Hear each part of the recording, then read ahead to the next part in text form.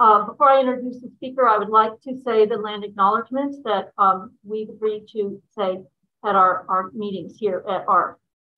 The Archaeological Research Facility is located in Huichin, the ancestral and unceded territory of the Chochenyo-speaking Ohlone people, successors of the historic and sovereign Verona Band of Alameda County. We acknowledge that this land remains of great importance to the Ohlone people and that the art community inherits a history of archaeological scholarship that has disturbed Ohlone ancestors and made attempts to erase living Ohlone people from the present and the future of this land.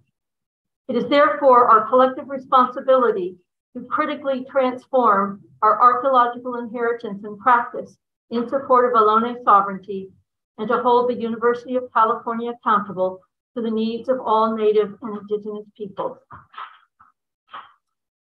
And today, we are very pleased to have Professor Yannis Hamilakis, currently from Brown University.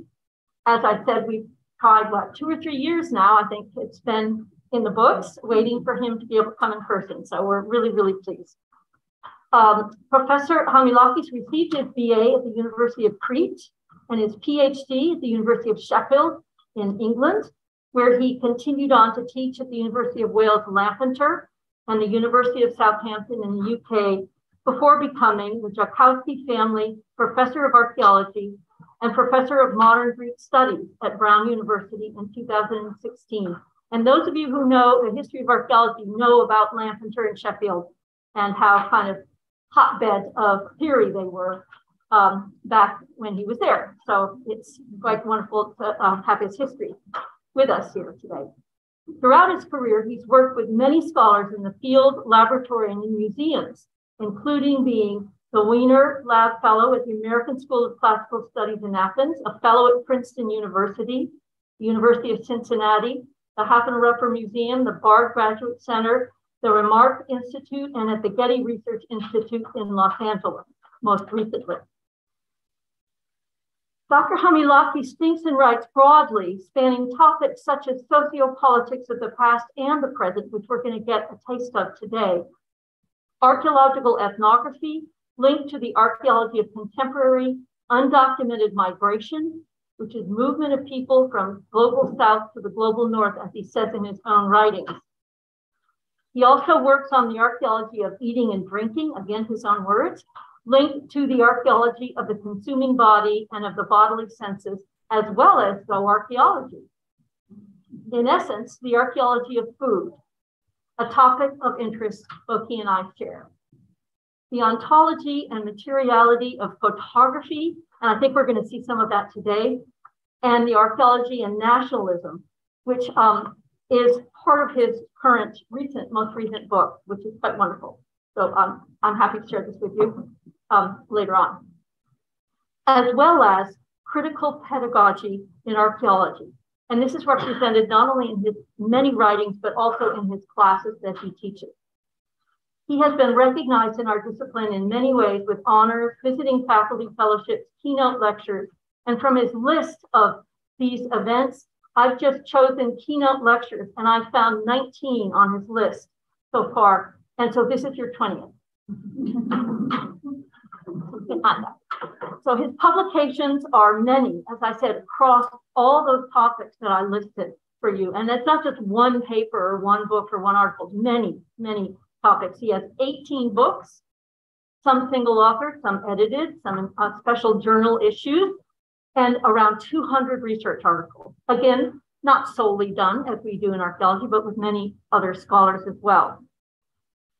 So I cannot comment on all these publications, but I do want to highlight several that I personally have found engaging and illustrative in our discipline, as well as suggesting and informing us on his active engagement with the public. And the first one that I remember very clearly was an edited volume called Thinking Through the Body, Archaeologies of Corporality, that he worked on and edited with Mark Plushiniak and Sarah Carlo. And some of us remember them being here on campus, Mark and Sarah, some years ago. Another book he worked on, published actually by himself in 2007, The Nation and Its Ruins, Archaeology, Antiquity, and National Imagination in Modern Greece. that won the Edmund Keeley Book Prize in 2009. And in the same year, an edited volume with Phil Duke, they published a book titled Archaeology and Capitalism, From Ethics to Politics. So you can see how his themes occur again and again in different flavors. He's also published the provocative Archaeologies in the Senses, Human Experience, Memory, and Affect. And this most recent book, I'm not giving all the dates, but 2022, again, titled Archaeology, Nation, and Race, Confronting the Past, Decolonizing the Future in Greece and Israel. So it was a combination of two scholars. He wrote that with Raphael Greenberg. So his geographical focus is the Neolithic and Bronze Age of Greece and the Aegean, but he clearly is interested in archaeology of the contemporary, which spans a broader area.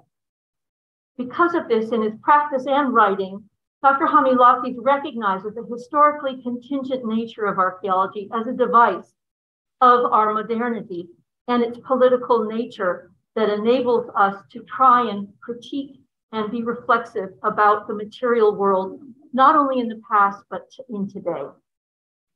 He currently directs, I guess, a long-term, I say currently, but it's been some years now, at least 10, I think, a project at Portrolu, Magola, I'm not saying that right, archaeology. It's an archaeology and ethnography project in central Greece that focuses on a Neolithic, a Middle Neolithic mounded or tell site, but he includes lots of other aspects to it, ethnography, and also, which I hope we talked about, theater archaeology. So maybe we'll find, we can ask him about it. So the point is there's many, many themes that he talks about. I'm going to conclude with 3 recent articles he's written just to get a flavor of his diversity. One, published this year, Food as Affirmative Biopolitics at the Border, Liminality, Eating Practices, and Migration in the Mediterranean, which of course represents his current archaeological ethnographic work. Second, also published this year, Border Assemblages Between Surveillance and Spectacle, What is Moria and What Comes After? Again, he's going to tell us about Lesbos and Moria. And third, this one, he's got to tell us about a handbook for a haunted new nomadic age, potential material history. So it's a very provocative title. And I'm assuming it must all feed into the title that was up there, and is not, but we'll come back. And his title of his talk today is also provocative, New Histories of Humanity, or Stories of Multi-Species Assemblages, Lessons from Neolithic Greece.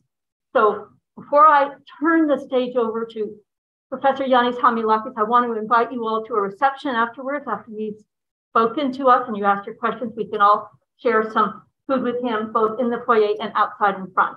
So thank you very much for coming, and please welcome Professor Hamilakis to our.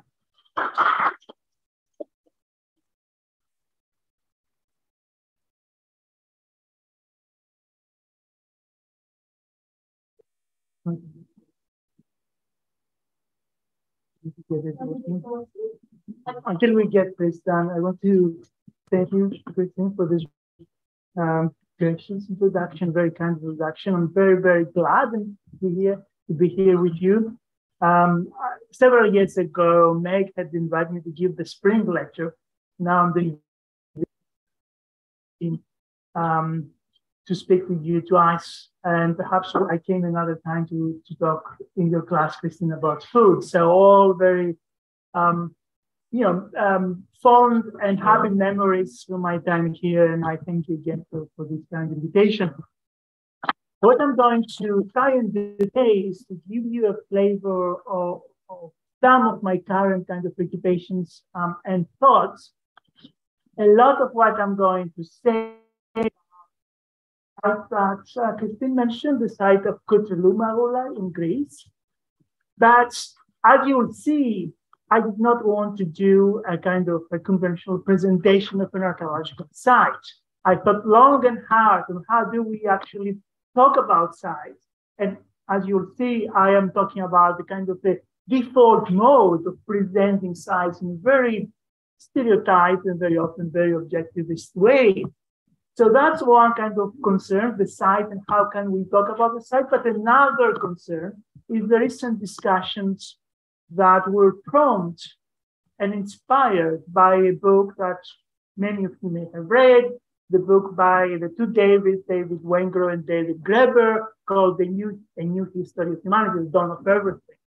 So as you'll see, you have these two kind of modalities, these two devices, a discussion on the book from a critical point of view and a discussion on a small scale site in the Thessalian plain. So how do we introduce an archaeological site? How do we communicate to colleagues, but also to other interested people, our close encounters with specific materiality? Today, I want to talk to you about the 10 sites that I've been excavating with many others, of course, in 2009 in the Thessalian plain in Greece. The site is, okay, it's not moving. The site is called Kytrylou Magula. And Magula in Greek denotes a tail, a mound. Conventionally speaking, its main phase dates to the end of the early Neolithic and the start of the middle Neolithic, lasting for a couple of centuries in the transition from the 7th to the 6th millennium BC. It's a 4-hectare site, roughly twice as large as most Neolithic tell sites in Greece, rising about 6.6 meters above the plain. Now, the project is, of course, a collaboration project in many senses. That one, there are many of us doing it, and the credit goes to all our team. And it's also a collaboration in the sense that I'm doing this with the Greek Archaeological Service. My co-director is Dr. Nina Kiparisi Apostolika. And in addition to two of us, we're also collaborating with Dr. Vasilis Tsamis from UCL as a third collaborator. Dr. Kiparisi started, in fact, digging this site in 2009, and she invited me to join her in 2009. And since then, it is a shared endeavor under the Kytrylou Magula Archaeology and Archaeological Ethnography project. So we're about to launch this new website where you'll find lots of information and also all the different publications.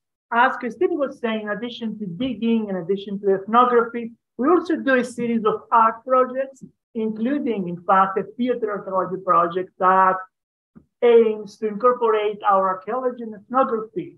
A play is being written specifically for that year and for the site, and it's been performed often with the collaboration of people from the local villages on site next to the trenches. Now, despite my extensive readings and writings on sensoriality and affectivity, when I often talk about this site, I find myself trapped in a discourse that replicates the disembodied objectivist mode of being and doing archaeology. Even the most sophisticated, listen, critical, and interpretive attempts and accounts have not avoided that trap. To talk about theory more broadly, and when we talk about specific sites, to revert to that specific mode. I'm sure many of you know this feeling. So for today's talk, I have decided to do it differently, to introduce the site by citing passages from a book in progress on the philosophy of digging, inspired primarily by this site. Now, this may alarm some of you, but don't worry, there are going to be data, there are going to be scientific information alongside these kind of reflections on the philosophy of encountering sites like this. A second device, as I said, to come to my head today, is a reflection on the new global history of humanity, The Dawn of Everything by the two David Greenberg and David Wengrow, the book that we'll be discussing for some time and for good reasons. So from a small site in the Thessalian plain to the large-scale global narrative and back. So the back and forth, I think, is quite key. So the vignettes on my own reflections on the philosophy of digging and some short interludes on the book. So you'll see the jump from one to the next in a minute. my first vignette then. It's called multi-species. So strange things happen every time we return to this site to start our season. In the first 2 or 3 days, we're constantly encountering and disturbing non-human beings who have made this site their home. We're approaching and clearing away many plants, but also we are meeting lizards, frogs, slugs, beetles, crickets, rats, and snakes. They appear or jump out suddenly and unexpectedly, and they run across the field the other direction as we walk from trench to trench, and they climb on our trowel. They must be quite annoyed, but they also must know that we are temporary guests and that the site will belong to them again in a month's time. We try to handle them gently. We move some of them out of the trenches and into the safety of the adjacent fields, knowing only too well that we are performing acts of displacement. But what about the animals that are not visible to us? The ones that they were hidden or had left the site before our arrival, the fields of which, or to put differently, the reshapings of the site are everywhere to be seen. What about the material traces? Or to put it more accurately, the material worlds that these beings have created? What about the fragile but ingenious architectonics of the spider's webs? These silky embodied entanglements that often make use of human architectures. And what about the holes, as in this case, often next to post holes or next to structures like a hearth, like in this case? And finally, what about the domestic animals that occasionally find refuge at our side under our sheltered trenches, fleeing aggressive conspecifics or human brutality? Archaeological fieldwork practices and discourses rarely turn their attention to these beings. We rarely slow down to encounter them from up close. Archaeological tasks must proceed.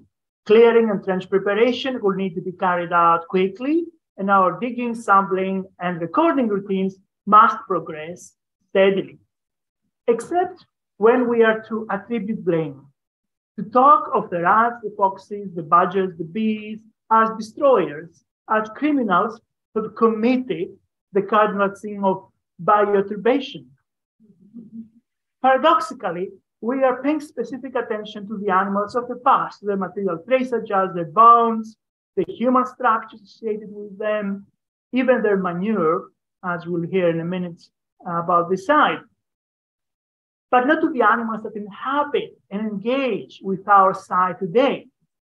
We rarely stop to ask, along with Anna Ching, the question I quote, what manages to live in the ruins we have made? And furthermore, what are these enduring lives are telling us about the world? Should we care to listen? We've been digging this site since 2009, and our colleagues, as I said, since 2001, our colleagues in the Greek Archaeological Service. And yet, in the last couple of years, it became clear to us that we live and work in a different moment. Things have changed. Our weather expectations do not hold anymore. Summer digging in the Mediterranean is no longer the same. Intense dry heat could give way to lasting torrential rain from one day to the next, and to humid, almost tropical conditions. Winters, at least in this part of the world, are also getting more severe. So while some of the species we encounter when we go there every year are the usual fauna of the area, some others, including foxes and badgers, were not meant to be in that specific agricultural archaeological landscape. But they are here for a reason, the disturbance of their own habitats due to the intense altering, exploitation, and commodification of the land. Our ruins, our freshly dug deposits and profiles offer, in our sheltered trenches, allow them to live and to thrive of sorts, and they provide new spaces for an uneasy coexistence. In 2018, we published a scientific article as a team entitled "The Neolithic Tale as a Multi-Species Monument." In there, we showed that domestic animals, sheep, goat, and cattle, were living on site, and they were even sharing elaborate buildings with humans. Even our largest building on site, on the top of the tell, which is about 80 square meters in area, and with walls that actually survive up to 1.5 meters in height. So you can see this is, the earlier phase, this one here, under the latest phase of the building. Is another kind of, this is the largest building I'm talking about. And maybe another slide to see the height of the wall that I'm talking about. So even this building housed, at least for some time of its history, domestic animals inside it. So our working assumption is that this building is more likely community or assembly of sorts at the top of the tell. If that is the case, and it was a community or assembly hall, then that community that shared that building included both humans and non-human beings. Animals were fed on site and with the byproduct of crop processing, but they're also grazing in the fields nearby. To quote from that article, I quote, "Humans and animals lived in close proximity, shared common spaces, and participated in the routine, reciprocal relations and interactions.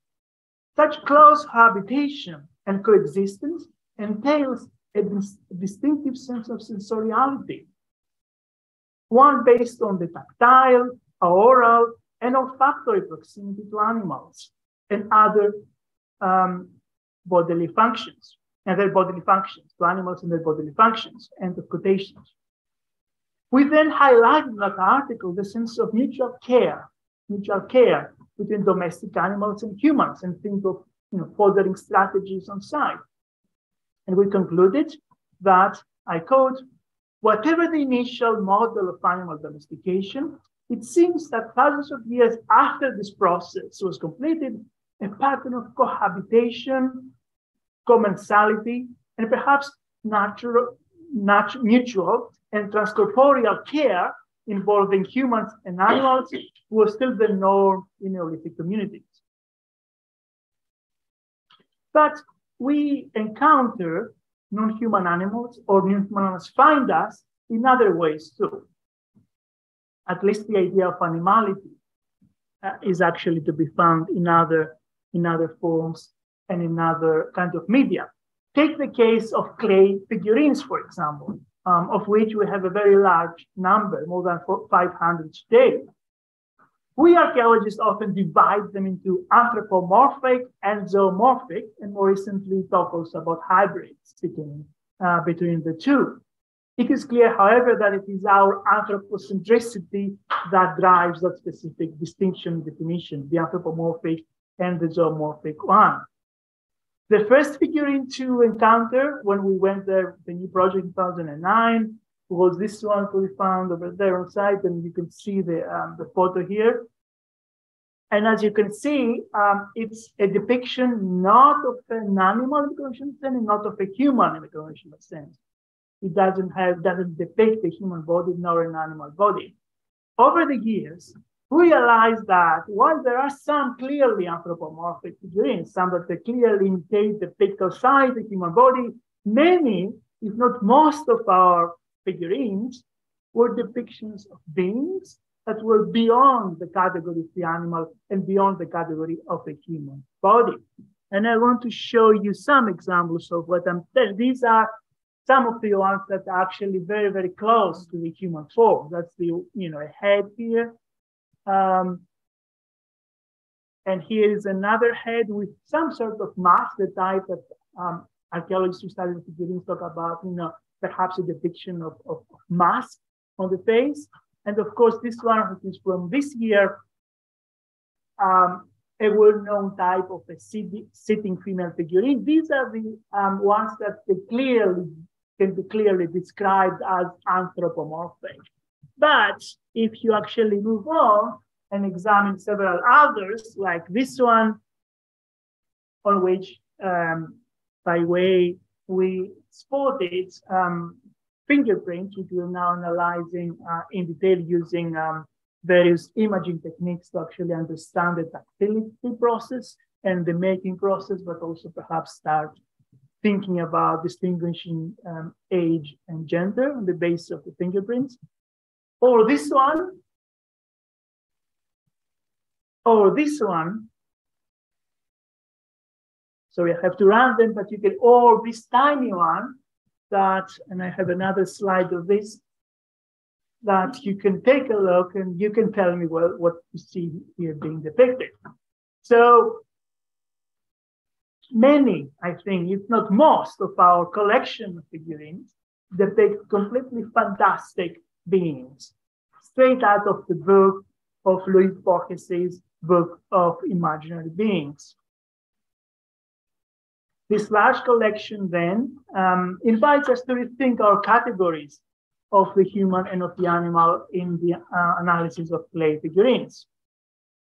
But to return to more conventionally understood animals, we now realize that this site is a multi-species monument, hence the title in our article, in more senses than we had originally thought. Their work on site, the animal work on site, their life with humans, their bodily presence, and their bodily excrement in the form of manure contributed to the gradual accumulation of the deposit which became the tale. These beings are providing us with several philosophical, ethical, and political lessons. The multi-species nature of past communities and of materiality past and present, the living properties of our field components and assemblages, constantly in flux, perpetually being transformed, and the cross-species entanglements, alliances, and affective bonds which we'll have to foster and cultivate, especially in the era of anthropogenic environmental disasters.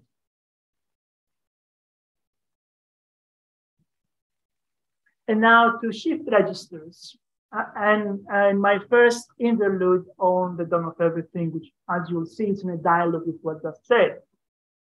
So I don't know how many of you have read it, but the dawn of everything is the fruit of a long-term dialogue between the anthropologist David Graeber, the late David Graeber, and the archaeologist David Wengrow, which is, the book is barely 1 year after its launch, and it's already, as you know, if you follow the press, a publishing phenomenon. Besides its commercial success, and not only in the English-speaking world. I cannot recall another occasion in the recent, not so recent past, when a book written mostly for the general public has generated so much debate within the field, within the scholarly community. If this book is one thing above everything else, then it's a systematic, well-researched, and relentless attack on teleological conceptions of history and on sociocultural evolution. Now, granted, within our community of archaeologists and anthropologists, these ideas have been heavily critiqued for many, many years now. But what these two scholars have done is to provide the accumulation of all this evidence and do so in a very, in a manner that is extremely readable for the general public beyond the specialists. And let's remember that despite our own critique, despite the kind of the epistemic critique of evolutionism The terms such as bands, chiefdoms, and states are still with us. There are residual traces of that mentality even in our courses very often. Often, of course, accompanied with the qualification that we do so for convenience purposes, for convention, as opposed to kind of belief in their kind of validity. So instead of linearity in this book and determinism and hierarchy, we get playfulness, experimentation, and seasonal diversity, but also hierarchical social bonds, often defined by care, whether talking about the Neolithic revolutions that never happened or the emergence of the first cities. Now, to show that things have been otherwise, or could have been otherwise, that things could have been otherwise, is what I consider one of the most fundamental roles of archaeology and anthropology in the present. And this book performs such role to show that things could have been otherwise admirably. Now, that things could have been otherwise also implies that things can still be otherwise. And here lies the second, even more important contribution of the book. At the moment of multiple crises, from climate emergency to the virus of white supremacy and the various neo-fascisms, this book gives us not only scholars, but also the wider community license to imagine. Imagine different worlds, different configurations, different possibilities in the ongoing struggle for freedom. Indeed, while the obsession with origins in general and the origins of inequality in particular characterizes most, if not all, popular accounts about global histories, think of the various books in circulation, it is clear that the key concern in this book is not with inequality, but with freedom. They are not searching for past utopias to offer them to us as models for the present and the future, nor are they looking, that is the authors, for anthropological and archaeological justification of their own political stances and convictions.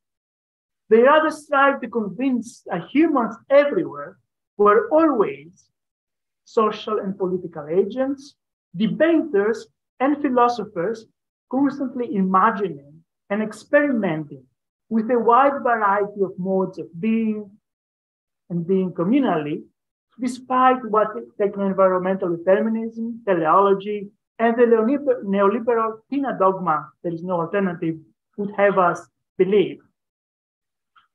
As someone who, as Christine said, have been also working in the past few years with the people on the move, on the border, and with contemporary migration, I was glad to see that the freedom of movement has been championed as one of the three main freedoms that the authors consider important in the past and the present. The other being the freedom to disobey and the freedom to imagine and construct different forms of social organization. For all that and for more, I think we should be grateful to the authors for such a gift.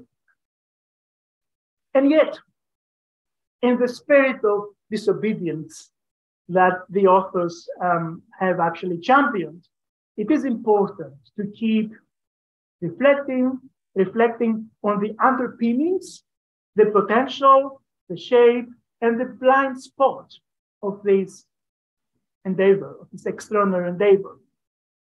Global narratives of humanity is the germ that these authors want to respond to, and the one that they have actually chosen to use themselves in this book. Although they are attempting to reshape that germ, to actually do it in a very different way.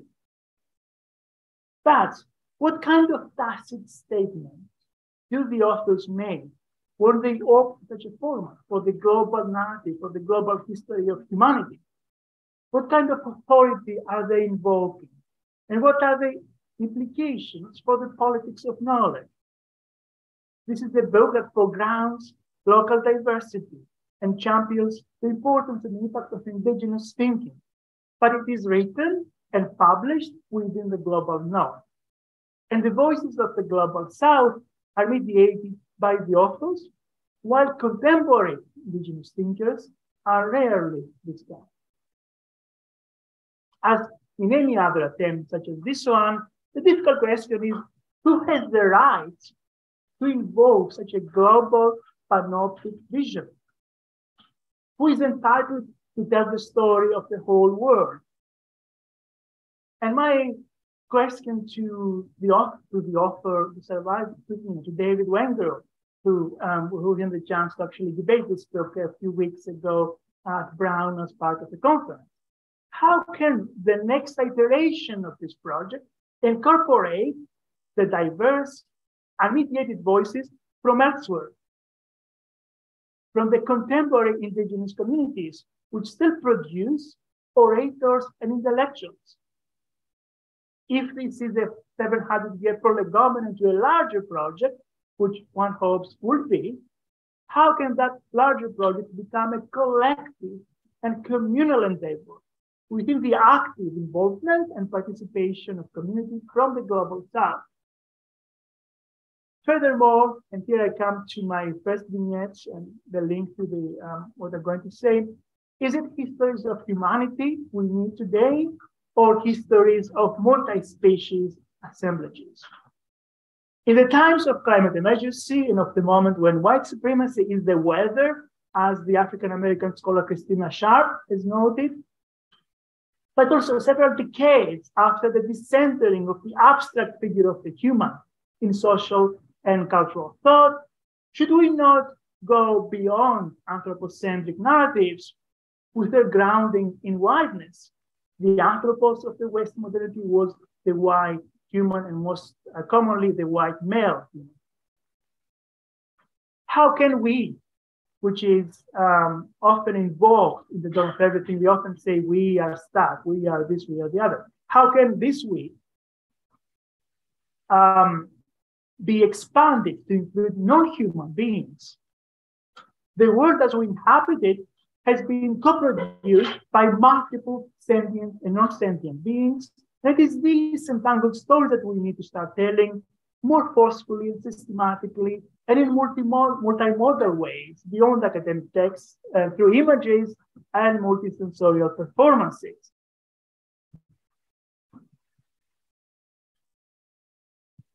So to my second vignette, again, on the site, and that vignette has the title Polychrony, Anachrony, and Multitemporality. And by the way, this photo and many other so-called artistic photos for this talk are by my collaborator and photographer and archaeologist, Fotis Ipandidis. It is part of an artistic project that runs alongside excavation, ethnography, theater, and other things. So here he's there with us, recording photographically facets that are not recorded by the standard device of photography as a recording device in archaeology. They do not record, they evoke our presence there and our kind of encounter with materiality. So if non-human beings can be our philosophy teachers, can clay and stone and soil do the same for us, can they also be philosophy teachers for us? It was the first day of our project in 2009. And in our trench, which we call Theta 3, we cleared and prepared the ground for digging. We came to this site to continue excavating what we were told is a Neolithic site, a 6 millennium BC Neolithic tale. And yet, in the first 10 centimeters, as we were digging, and well before we encountered the wall we were expecting to find, we encountered a pot, a vessel that is dated conventionally 5,000 years later. That is a late Bronze Age, a 2nd millennium BC drinking cup, a kylix, for those of you who know, the Bronze Age archaeology of the Aegean. It was duly recorded and bagged and was forgotten. And we returned to our trench, and soon enough we found the Neolithic wall we were expecting to find.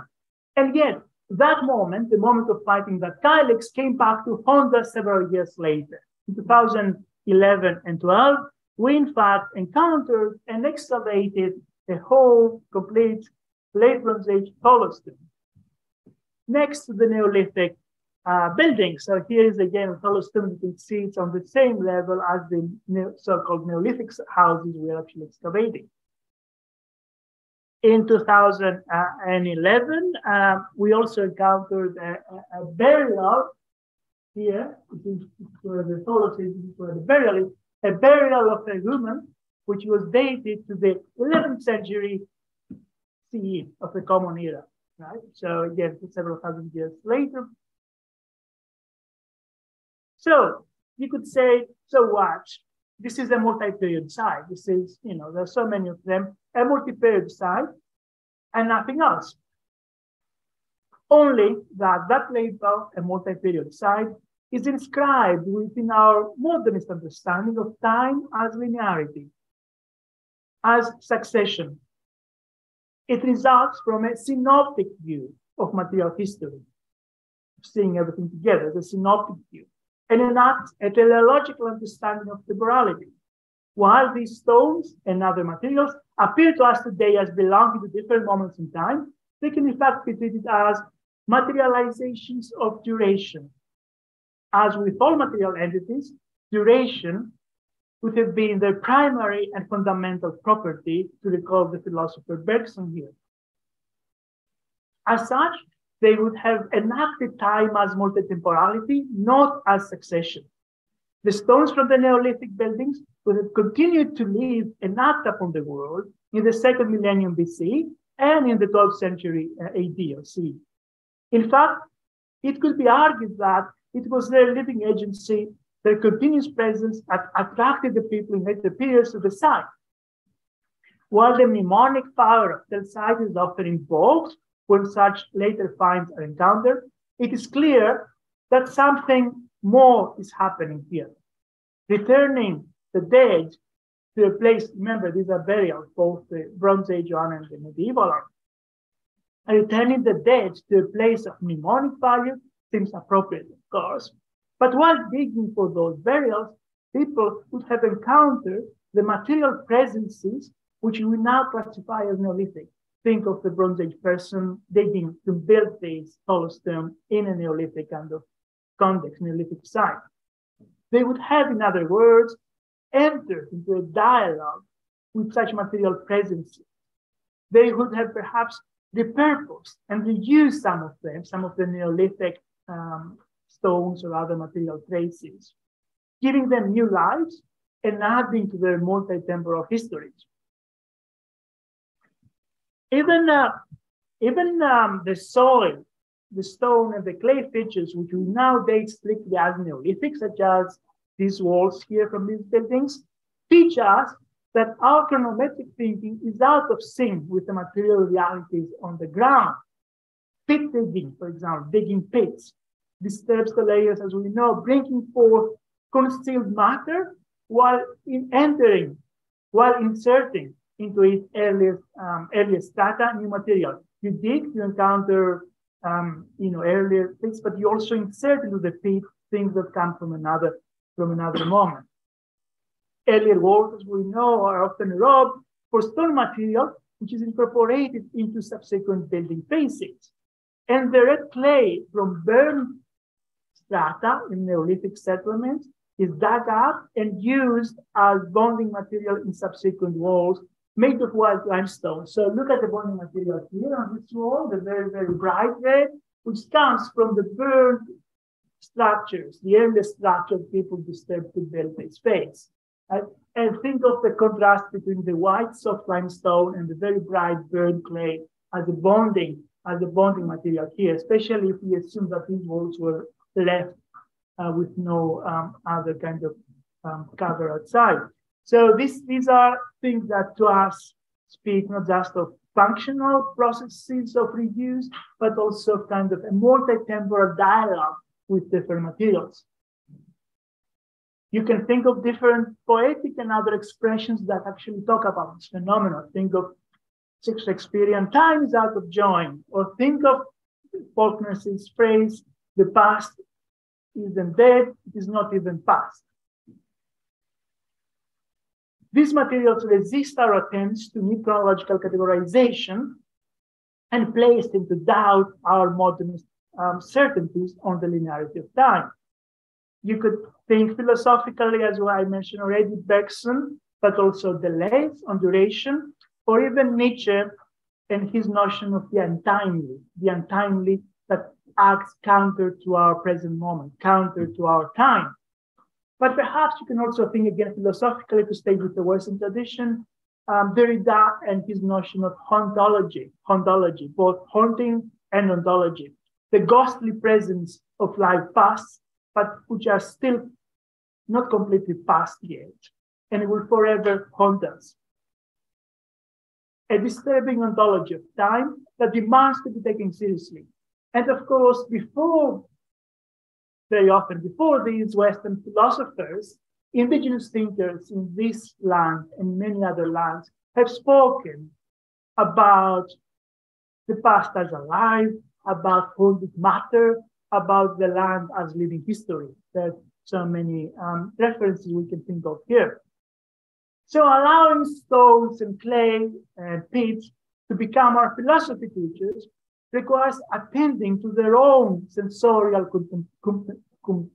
contemporalism, demands a process of attunement with the site and the stones and the clay. And this is a part of the embodied immersion and acclimatization to the material and sensorial realm of the site, a sensorial education that we all have to go through every time we return to the site. You may have noticed it yourself in your own site. It takes a few days and weeks to become attuned to the materiality of the place. And it's education we need to go through again and again every time we return to the field or to the site.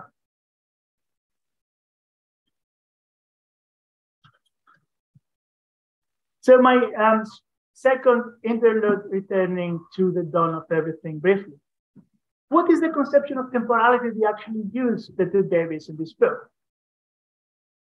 Well, as I said, this is an anti-progressivist, almost Benjaminian manifesto, but one that goes along the archival grain in the sense that it follows the temporal regime of modernity and the theological chronometry of the modern era, the Annus Domini. But what if this book was instead to abandon the distinction between past, present, and future as stable grounds and speak of their fragility and indeterminacy? What if the authors were to accept, as several archaeologists, anthropologists, and now some historians are suggesting that, and I quote a historical reference here, I'll say the meaning of what it is from, that what we usually call the present is merely a fragile consensus. That phrase stuck with me, a fragile consensus, a silent clash. This is by a book by Edelstein, Whitley, and Gerulanos called Power and Time, published 2 years ago. An explicit discussion on temporality as the experience and perception of time and of historicity, not as facticity as they discuss in the book, but as different conceptions of history would have enriched the arguments of the book. It will perhaps expose not only the nexus of time and power, but also the simultaneous coexistence of different and often clashing temporal regimes in each context. Indeed, from the Dawn's list of the sources of social power and domination, which are sovereignty and the use of violence, one, charisma, the second, and the control of knowledge, the third, what is missing is chronopolitics. Time as memory and as historicity, which can become a political resource, can become a resource of social power in each context. This is not listed in their own source of social power, although occasionally they do talk about the use of the past and the present. Return to the sites for our next vignette, and now the next vignette is devoted to water. Water. So we've been reading the signs for some time now. The Neolithic inhabitants of this place had a special relationship with water. At the beginning, it was the residues that we were finding on bones and on shells, the sandy residues, the graining substances that resisted our attempts to remove it, despite the hard work, despite our strong brushes, our rigorous back and forth. Then there were the archaeobotanical and zooarchaeological, especially the microfaunal reports, talking of the hydrophilic plants and animals, of reeds, and also of river clams, of amphibians and water snakes. For example, this shell species called Crassus crassus, which lives in riverbeds and was dug by people from the riverbed and was taken back to the site. And finally, there were the construction works, the water-sculpted stones, some of them which we saw earlier, the soft limestone that clearly had kind of signs of kind of water action around them, but more so, the extensive perimeter ditches that we saw first in the geophysical work, as in the magnetometer survey here, and you can see the wide, concentric, surrounding linear features that we interpreted as ditches, and here's the interpretation of the geophysics. You can see these going all over the tell, several layers, several kinds of circles around the tell itself, and which we finally, a couple of years ago, located and ground truth archaeologically through our digging when we found one of those ditches here, and you can see a few more slides of it. This is a photogrammetry kind of rendering, and here you can see also the bottom of it, but also notice the stepped entrances into the ditch. This ditch, by the way, was about 4.5 meters wide and about 1.5 meters deep from the assumed surface of the Neolithic level. And clearly people wanted to have access to the bottom time and again. It wasn't dug once and then abandoned. So that is quite interesting. Here's another hypothesis, kind of artistic photo of excavating in that specific ditch. Alyosha, by the way, was one of the excavators in the team a few years ago. On that ditch. Yeah, especially that ditch as well. So these perhaps were attempts to contain water, but also to avoid flooding, and perhaps also to preserve and store it. Hence, the kind of stepped access to the ditch to actually retrieve water back and dig for clay, I'm sure, for other kinds of material. And what about our more recent find, a rare pottery workshop, 6 millennium BC pottery workshop, and you can see I'll run a couple of images and I'll talk about it. Here is kind of, this is the clay wall of the workshop, and here is one of the best preserved pottery kilns of the site. And here is a close-up of that specific kiln. You can see its walls. This is the kind of the floor of the kiln, a pottery kiln. We found lots of misshaped pots nearby as well. Forming was happening there as well as kind of firing of those pots. And this specific workshop was found here at the periphery of the town, very close to the ditches, very close to the sources where water could have been preserved and stored and perhaps retrieved for some of the pottery making processes. And of course, 8,000 years later, here we are again on the same site, and water is, for every year, a major feature in our lives in many ways. On the first day of the dig, and after years absent, we arrived to find some of our trenches, of course, flooded, the soil all over soft, moist, and damp and muddy. Our lowest trench, the trench of the ditch, was completely covered with water. And bailing water was one of our tasks for days before we were able to dig. So In the following days, we would enter into a dialogue with this specific substance, with this greenish and brownish, murky substance, this stagnant water. We could bail it out every morning, only to realize, especially in the ditch, that it will come back again to the night. Table water will actually, the water from the water table will actually enter the ditch again. But even on the slope of the trench, not just on the ditch, the green uneven patches on our vertical profiles, our stratigraphic protoflora, spanning hundreds of years in stratigraphy, offer another testimony to the presence of water. The British poet Alice Oswald says that she likes water because of its falling qualities and its ability to rise again. She likes it also because it does not like it so orderly, because it can pass like an apparition, without a trace, she said, without trace. Well, without a trace, as archaeologists, we know that that's not the case. Water has leaves plenty of traces here on this site and on many other sites. It transformed our site, made it a fluid terrain, a constantly shifting materiality. Water transformed our digging too. Water slowed us down. Water made us struggle with mud as we attempted to sieve the soil, as we spent endless hours taking handfuls of soil in our hands, squeezing it with hidden artifacts, kneading like a dough, as if we're preparing clay to make pots. But Oswald is right about another thing, about order and disorder.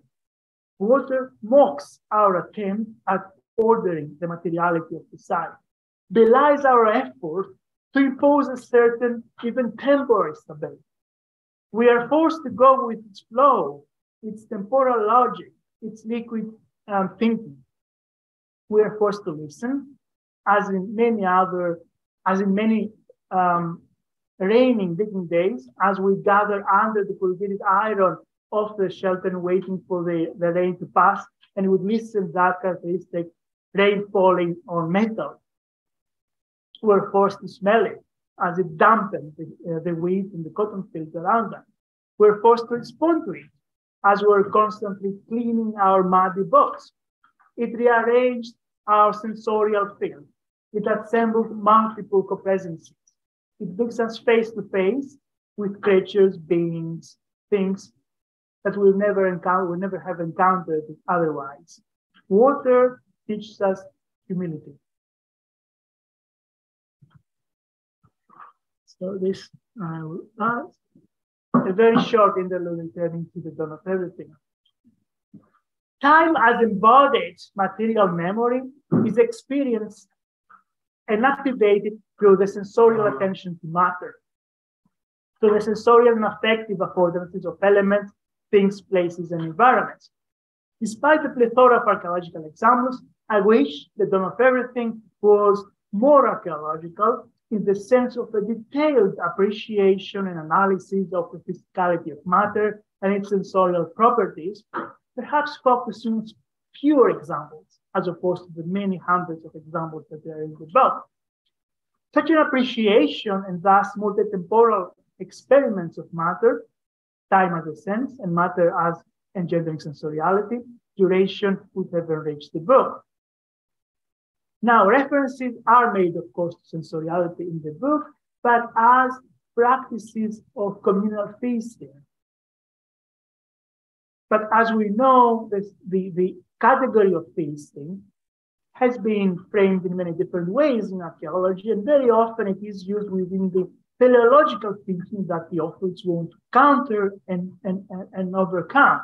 So what is missing is not generic discussions about feasting, but specific discussions on eating, drinking, other sensorial practices, and the physicality and sensoriality of matter, the possibilities that are engendered, and the anarchic character of sensoriality. And I want to approach the close of my talk by returning to the site and more specifically the community that we work with, the human community we work with on site. My next vignette is called Affect, and it's the more personal one. It was again 2009, the first season of our field project, and the first night in the village in the middle of this Thessalian plain in Greece. We are sitting on a long table in a taverna, all the students and staff together, and already get to start our project. The first night in the village, we were full of anticipation, but also kind of concern on how the community are going to receive us. An elderly man on the next table was drinking his beer, pensive, but clearly attentive to our presence. We exchanged a few words. He asked a few questions, but then he suddenly disappears. A few moments later, he returns. He comes back holding a violin. He started playing for us, and the music lasted for the rest of the evening, transforming our first anxious night into a memorable occasion. I learned later that this old gentleman was a migrant from Bulgaria, part of the Greek-speaking migration of people from Bulgaria to Greece in the 1910s and 20s. Was well known in the area and beyond. He had traveled widely. He had performed his violin in many different places in the country and beyond Greece. It was a few years later, in one of our subsequent seasons, when Stamatis, the name of the violin player, had passed away, that I met Calliope. Calliope, his partner in life and in music, his muse, it seems, the singer in the duetto, and a diva on her own. She loved me and I loved her. We went to see her tonight. I'm writing on it in a moment. This youthful 80-year-old had already narrated her long and eventful life to me in our previous videos. It's a long story. Child of communist partisans, she was left behind when the parents crossed the border to the socialist republics and socialist republics at the end of the Civil War, a tragic moment in Greek history. She survived. She thrived. She loves Stamatis, and she loved music. I sing on my own. I sing all the time, even in my sleep, she told me tonight. One time, a couple of years ago, she brought out of her, back room, the traditional costume of Stamatis, the one that was brought from Bulgaria. She wanted me to wear it. She wanted to see me in Stamatis' clothes. She wanted to see that costume worn in feasts and celebrations by her beloved husband come alive again. She sang for me that night. I told her about Stamatis in the first encounter, the first night in the village. As a migrant, she understood strangers, she told me. We drank together, we laughed, and we cried, and then I left. And I was leaving, I remember that this woman had the name of my mother, and if she was alive, she would have been of a similar age. Calliope invited me to her sonorous memory scale. She's one of my philosophy teachers. Every time we meet, she teaches me the affective archaeology of being in the world. She explains to me the sensorial constitution of life of memory. She instills in me the art of what our colleague Catherine Stewart calls the ordinary affects. Things happen in that in-between space, neither mine nor hers, a space structured by our embodied lives, the Tsiporo that we are actually drinking, the small courtyard with the flower pots, and the space structured by her singing, by her tales, by her memories. Our shared philosophical understanding is grounded on sonority, on the history of popular singing and music, that connects her with Stamatis many, many years after his death. Her philosophical lesson is one of what Stephen Feld has called acoustemology, not epistemology, but acoustemology. I sing even in my dreams, she said, Emmanuel. So our lives are intersected because of the dig. The site of Kutulumaula brought us together. Calliope is a keen participant in the theatrical performances we stage every year next to the open trenches. She has never read Spinoza, but she has recognized our desire to enact an affective archaeology, which includes her too. And she's determined not only to fully participate in that affective space we are creating, but also to teach us how a philosophical poetics of affect should look like. And I want to finish now with 2 sentences. I've spoken long enough and with no food, no drink, and no singing. So I have learned what I've learned from the dawn of everything and from the plants, the animals, the clay, the stone, and the water in our site, and from my dear friend Calliope, is first that global histories cannot replace small-scale, detailed, and finely textured, affective and sensorial accounts of matter, time, and affectivity. That an attack on teleology, developmentalism, and progressivism can be much more effective and effective, of course, if it unsettles the whole terrain of modernist temporality, the notion of in archaeology, I think of it as saying, the fragile consensus we call the present. And finally, that rather than harking back to notions of humanity, we should conceive of locally grounded but globally impactful communities, communities of care and affect, communities that include multiple species of sentient beings, non-sentient entities. The assemblies that were taking place in the assembly houses, one hypothetical examples I showed you, seem to have been made not just of humans, but of other beings, too, including domestic animals. These are the communities that I encountered in the multi-temporal Neolithic, and these are the lessons that have taught me and I've tried to convey to you today. Thank you very much, and apologies for the long talk.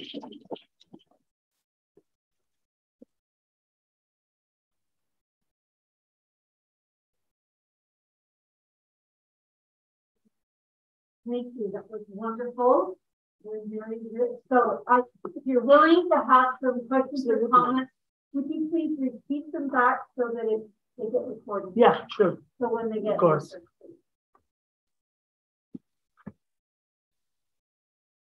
I know it was long, so I apologize, and I'm sure you need a couple of minutes too.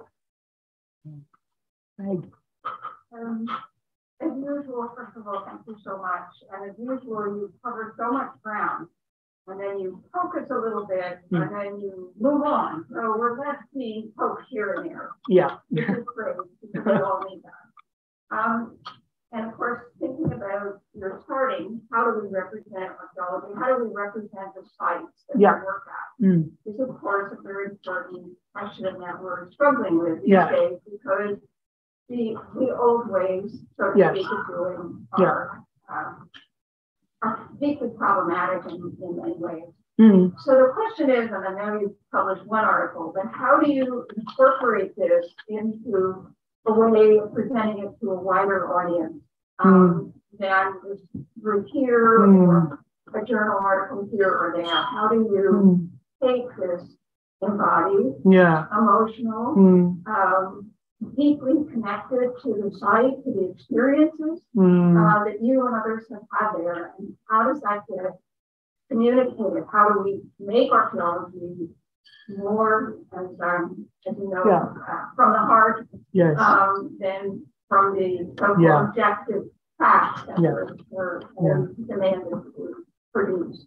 Okay, for the benefit of those who are on Zoom, my good friend and colleague Bekonki asks me, how do we communicate this vision of archaeology to people beyond academia, I guess, and beyond our circle of colleagues in archaeology? How do we convey that archaeology of the heart, we call it?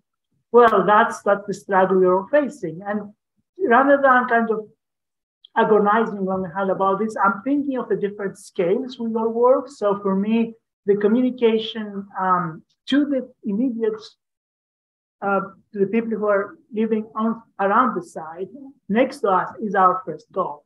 So that's, hence those projects I've mentioned briefly here, but had no time to elaborate on. So I was saying with Christine earlier that we, of course, do the conventional site tours every year, and they do the open days and they do all that.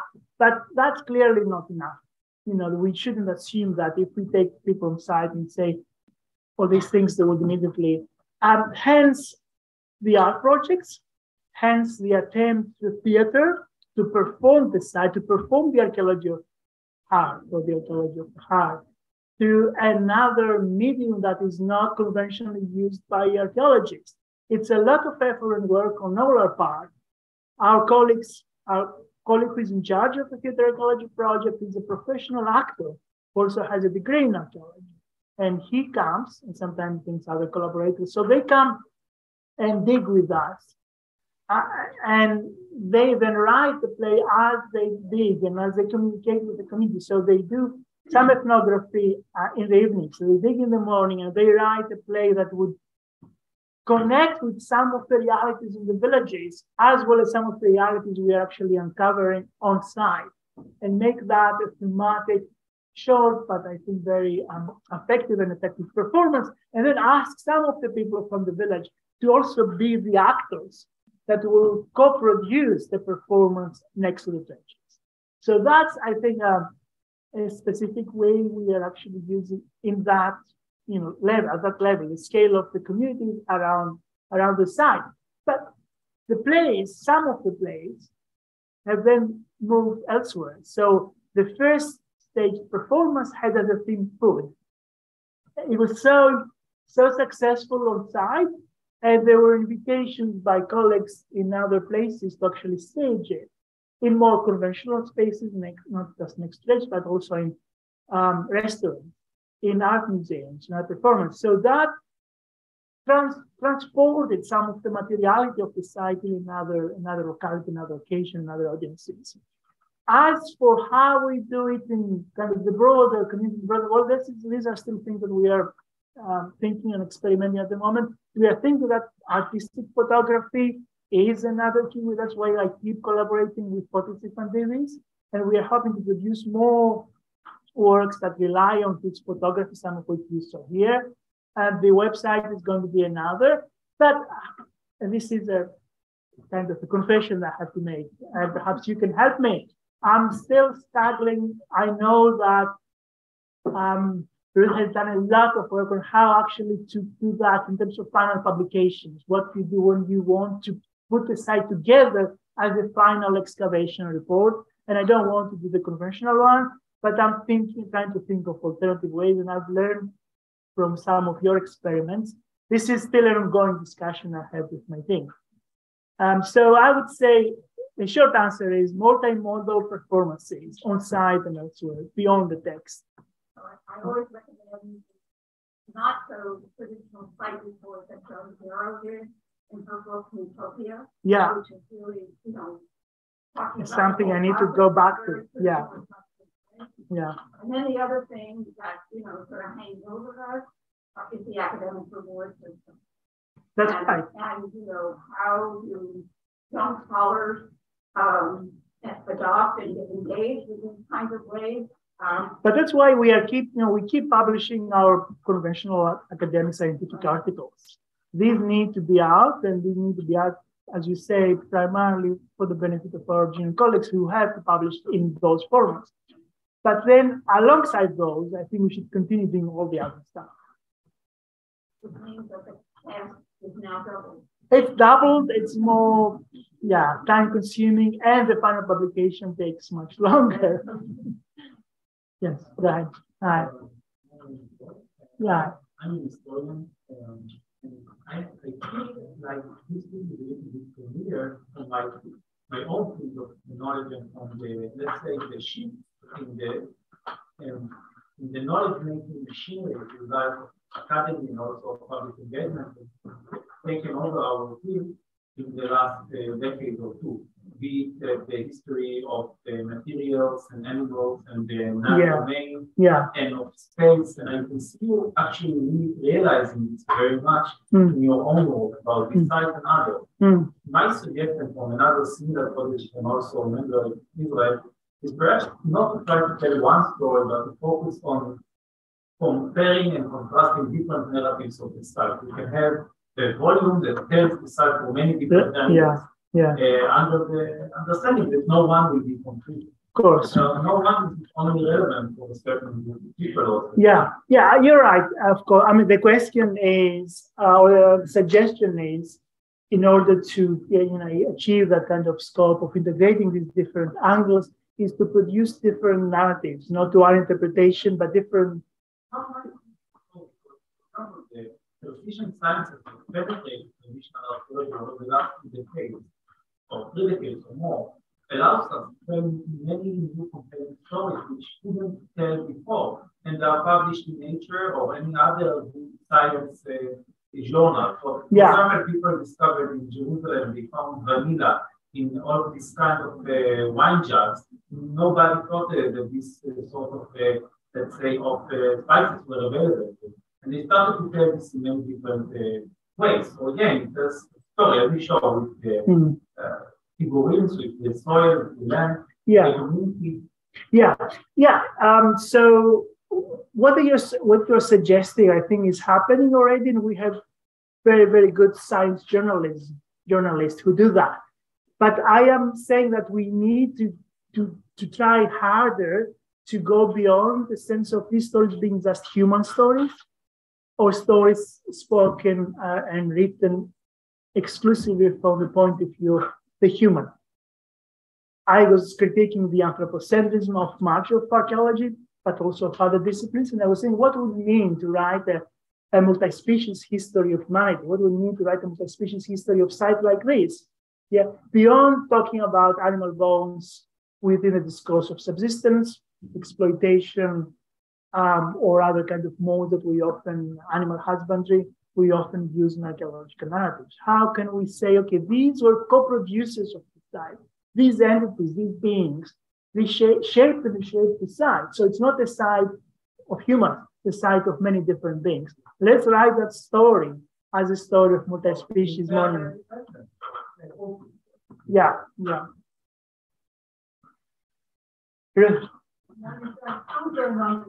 still can't imagine how you would do it in a way which is not the sort of sterile academic publication, print publication. Is there some way to imagine something? I mean, your lovely book or book you are talking about said, imagine a different life. But can you imagine a different way? Just be playful. So the question for the Zoom audience by I think another great friend of mine and colleague is how do we do this practically beyond the conventional archaeological text? So in the book that I read some vignettes from, that book is not going to be a conventional archaeological text, I hope, because the style of writing is not a conventional archaeological style of writing. It's not a report on the site. It's not even a popular account of the site. It's you could call it creative nonfiction if you want. It is a kind of a reflection that is deliberately written in a different, hopefully more engaging style. It will include also literary passages, will include other forms, and hopefully will have also visual components to accompany that kind of different style of writing. But you have experimented with many different forms. Yeah, I don't know the answer myself. Yes. That's why I was asking. Yes, it's a constant struggle, but I think I mean, as we know, anthropology is going through its multimodal moment right now. It has to be multimodal. Yeah. So that you can bring in the imagine the animals or whatever they're doing. you can kind of mesh them all together. Absolutely. I'm still doing that. Absolutely. I mean, the web publication is something you pioneered in relation to Neolithic sites and other things. So the online publications offers more possibilities in terms of that multimodality. So this is something that we want to experience. But I still believe that the text itself can be done differently. So we have on our mind the dry text of our conventional archaeological report. But if the text is not that, and it's something that evokes affectivity, evokes multisensoriality, through a combination of image and text in a different manner, can be extremely powerful too. So I hope. Let's see. Christine. So I just wanted to add in, because you were alternating between the two Davids. Yeah. I might use that briefly. Yes. And then your work. Yeah. What has the two Davids have a new way of looking at the larger picture? Yeah. How has that, engaging so much intensively with that book and the authors of that book, been able to move you towards these other ways of engaging with and presenting your archaeology? I mean, you gave us vignettes, but you haven't, didn't want to share it really with us. Yeah. There's something that you haven't said yet that really gives you new insights into how to present your data from them. Or you wouldn't be bringing that in. Well, I mean, I read the book a couple of times in the last year or so. We had that conference. I'm still digest. So just for the Zoom audiences, the question is how does the book, The Dawn of Everything I discussed here, has reshaped the way I deal with the site, our own site, the Moria site, how that book has shaped or reshaped our interpretation of it. And I'm saying that I'm still digesting that book, and I'm still kind of reflecting through the kind of ideas and modes. But one way that I try to convey here, perhaps not so successfully, is to try and merge the micro scale of the Neolithic side with the the bigger scale or the global scale that they're actually saying. Trying to think, is there still scope of how can we do that? For example, as I said, one of the criticisms I have of the book is that partly because of its global coverage, the many archaeological examples that they use are not really sensorial enough, are not archaeological enough, are not finely textured to invoke that power of materiality that I would have hoped with that. And that's something that I think can be done once you focus on the site. That's one way. A second way is to rethink more kind of the sense of the so-called assembly houses or community houses. A key device in the book is, let's say, in the Ukrainian mega sites, the presence of assembly buildings. In many other sites, buildings that are central to a community, and they are not meant to be habitation buildings, but buildings where gatherings were taking place. As I said, we have a building such as possible assembly house, but I wanted to rethink of that idea by bringing in the multi-species angle I'm trying to actually say, because what I'm seeing is that buildings that they were not a conventional gathering place for humans alone. If you have your sheep and the goat and the cattle and the humans in the same space, and you all assemble in the same very elaborate building with stone walls, 1.5 meters or 2 meters high, it means something else. It means that for them, community does not mean just human community. For them, community means also the animals together. So that's another way that actually that book helped me to reshape. So it was both a deep appreciation of the mission of the book, and at the same time, some concerns that I think need to be voiced as a kind of attempts to take it with us and go beyond it and actually do the next thing.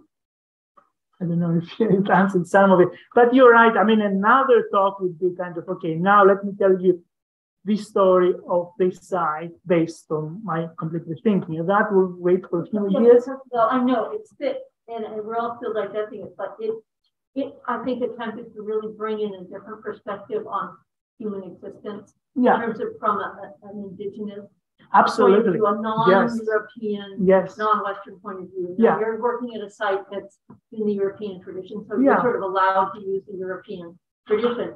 But should you try and peel that back and have a different intellectual or ontological view? My good friend Calliope is my indigenous person, my indigenous interlocutor. She lives in the land and she has a philosophy about life and about beings and about past history stones that I have so much to learn from. That's why I made her a central figure in my talk today. I will hopefully continue to talk to her for many years. So yes, there's not conventional sense of indigenous groups in the sense that we know from this country or other parts, but there are people who have lived with those sites for many generations. And they have their own sense of temporality and materiality that are considered extremely important for us to learn from.